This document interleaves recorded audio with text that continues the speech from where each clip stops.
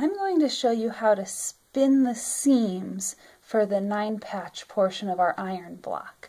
So the first thing I want you to notice is you have your 2 short seams that you sewed first, and then you have this longer seam from where you sewed 2 of your segments together.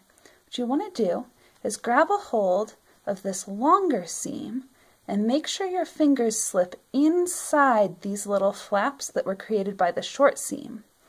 Once you've got your fingers in there, you're just going to give a quick twist along that long seam, and you can see those threads pop apart. Same thing here. I'm going to stick my fingers inside those little flaps from the short seam, grabbing the long seam, and just give a quick twist.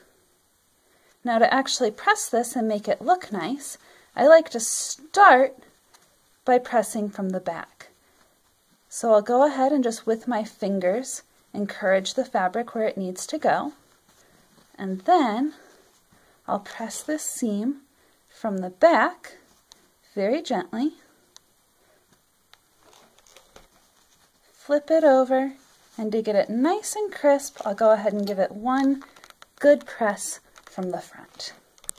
And there you have it, beautifully spun seams.